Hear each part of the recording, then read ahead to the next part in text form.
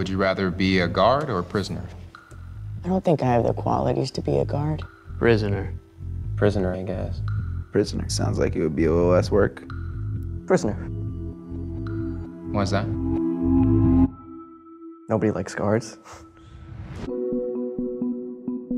Good afternoon, gentlemen. This experiment will be an extension of my research into the effects prisons can have on human behavior.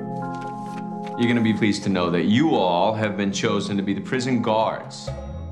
But under no circumstances whatsoever are you to physically assault the prisoners in any way.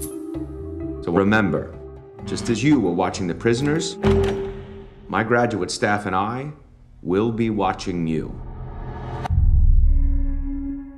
All right, gentlemen, we gonna have ourselves a lot of fun. Rule number 1, prisoners must remain silent.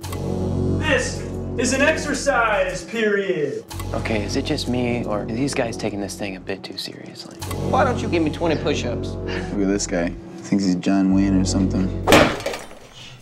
You address me as Mr.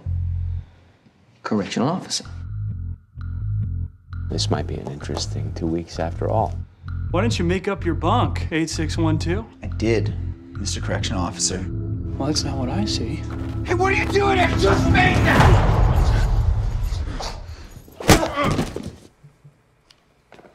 What was that? You just hit him. You're not supposed to hit him. Should we step in? No, let the guards figure it out. Let's see where it goes. Good evening, gentlemen. How about we make this one a night to remember? This is all real. They won't let you go. They won't let us leave.